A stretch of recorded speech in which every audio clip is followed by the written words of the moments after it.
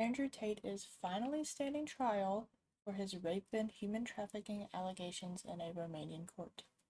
Andrew Tate and his brother are being charged again with multiple crimes that they've committed, including what I already mentioned, as well as sexual abuse and assault. The trial process is expected to take a pretty long time, and the brothers have to stay in Romania, and they have had to stay in Romania since they were originally released from jail in 2023.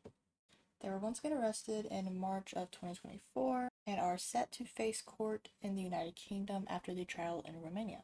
This arrest made last month was made because police were afraid that the Tate family was going to use the resources that they had to flee Romania, and they were not going to be able to find them.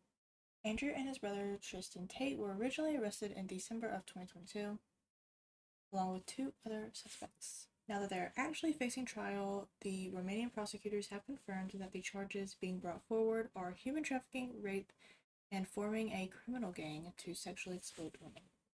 The prosecutors have currently identified 6 women as being victims of the Tate brothers. Their case states that the Tates would lure women in and produce pornographic content of them under some kind of webcam business.